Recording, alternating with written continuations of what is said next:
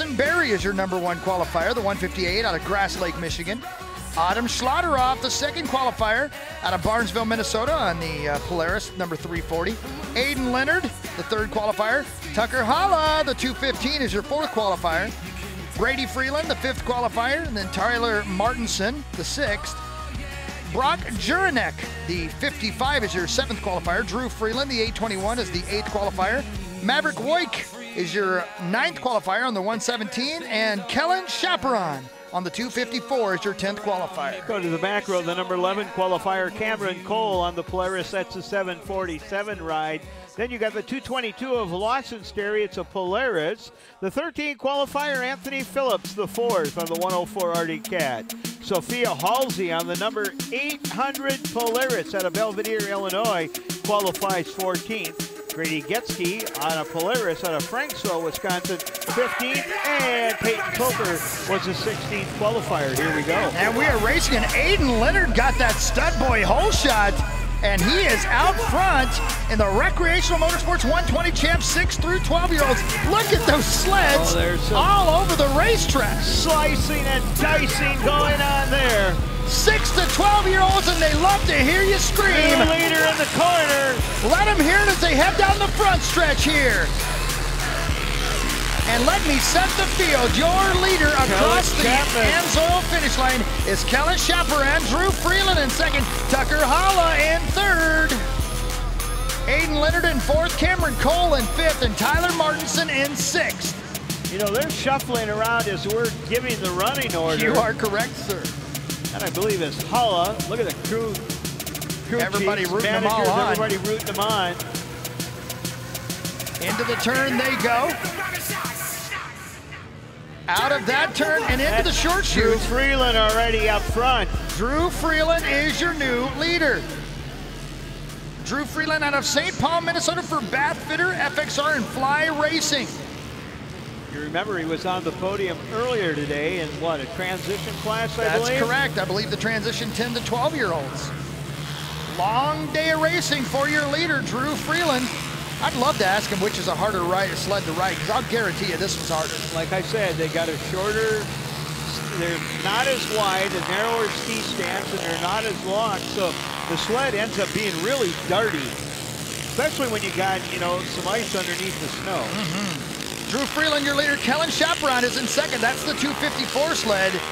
And there's a battle. That's the 109. This is the battle for 6 between Aiden Leonard on the 109, and I believe that's the 136, and Tyler Martinson on the outside. Great battle for these two, bar to bar as they head into the turn here.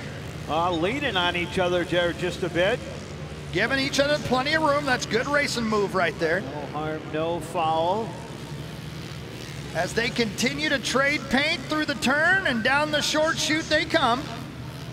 Once again, let's reset the field so everybody knows who's where. Drew Freeland is your leader. Kellen Chaperon right now scored in 2nd. Cameron Cole in 3rd. Tucker Holla in 4th.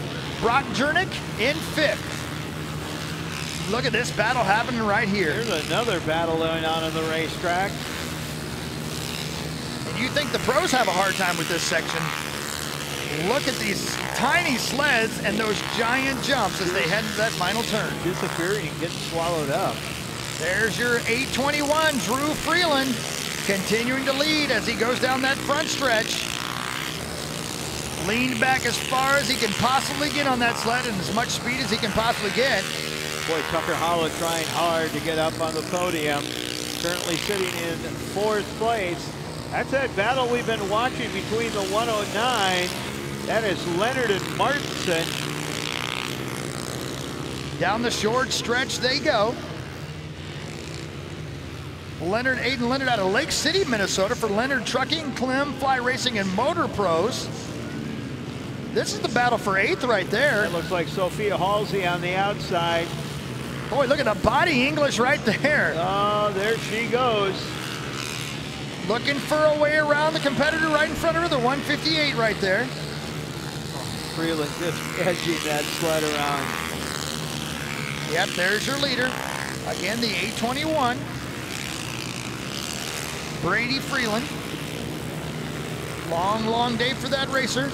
And right now he is 5 laps into this final. Oh, a little squirrely there over that jump.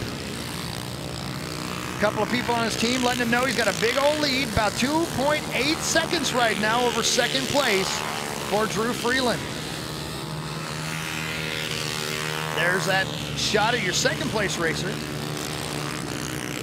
Good shot at just how much distance Drew Freeland has put on the second place racer right there. He's stretching it out a little bit as he works his way around here. Now Kellen Schaffer in there out of Edina, Minnesota for Moto Primo, HTS Security, and Cities Edge Motorsports.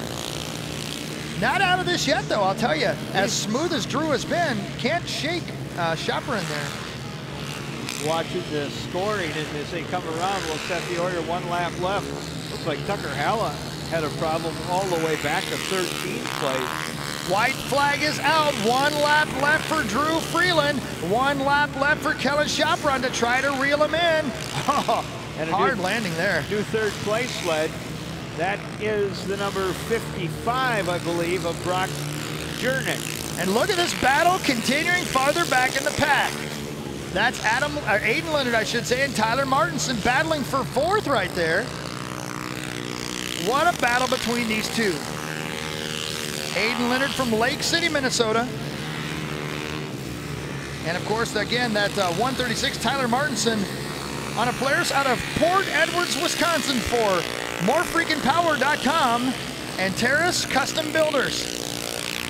Great sponsor there. Here you go. Through the Air Force flyaway, if you want to call it that, for these young drivers. I got to look up MoreFreakinPower.com and find out who this sponsor is for that racer. Into the final turn. Out of that ram turn for the final time and towards the AMSOIL finish line and the checkers. The flames in the air for Drew Freeland. Your winner in the Recreational Motorsports 120 Champs 6 to 12-year-olds. Great win.